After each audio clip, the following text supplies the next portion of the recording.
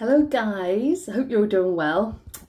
This is just a message to say, or maybe even a warning, that when you dare to step out of your comfort zone, to put yourself out into the world and stand up for what you believe in, what your hopes and what your dreams are, not everyone's going to be on board with that.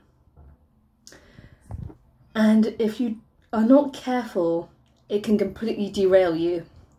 If those who are around you, when you share your heart, you share your dreams and share your passion, and all you get is crickets and it falls on deaf ears, that can be so disheartening and so painful. And I know there was a time that when that happened to me, I really questioned and doubted myself. And many times I walked away from what I truly knew I wanted to do and who I wanted to be, because I let other people tell me what I was qualified for. Other people defined for me what I could achieve and who I could become. Now those days are gone. I choose for myself. I decided I wanted to be a published author, a writer, a speaker, a content creator and an advocate. And I'm working towards all those things wholeheartedly.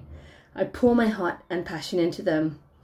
And I don't hold back for anyone, regardless of people's judgments or criticisms, or the fact that they really just don't care to hear it.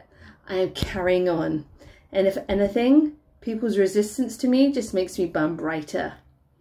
Because I've had my years, I've done my time of letting others define for me who I am. And this is my time. This is my time to shine and choose for myself. And I would love to encourage you to join me in that. To not let others dictate who you are or the path you're traveling any longer. Because I truly believe life is too short to be and do anything else other than what is true to you.